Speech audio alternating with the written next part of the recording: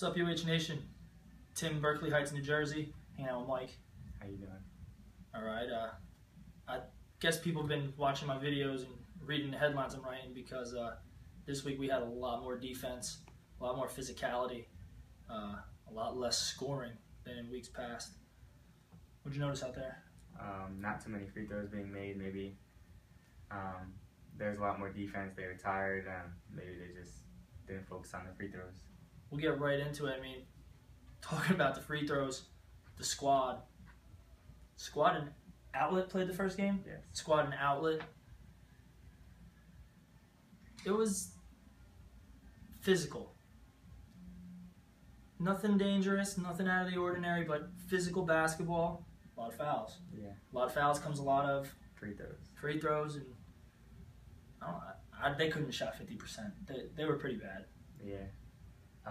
It would have been they would have had at least a double-digit lead if they knocked down their free throws, and they didn't. So. Didn't even come close.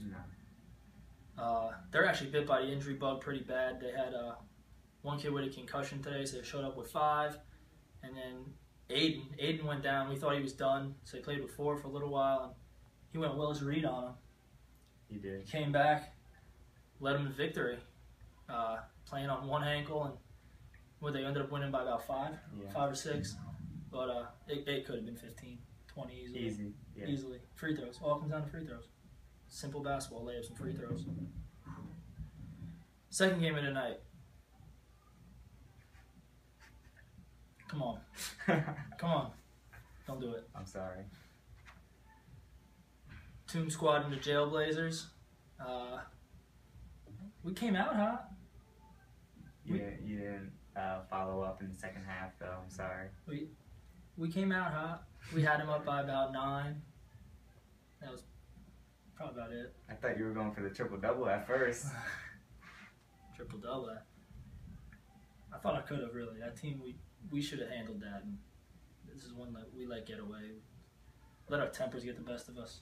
Yeah, it was bad. Yeah, it wasn't pretty. So, as you can tell, Jailblazers took it to the Toon Squad. They played well. I'm not saying we didn't. I'm not saying we gave it to them, but they ain't 20 points better than us. I don't think so. They ain't 20 points. No way. Xavier gets to the basket. He plays hard. They ain't 20 points better than us. No. Well, I'm gonna go rest on that one because I'm not happy with it.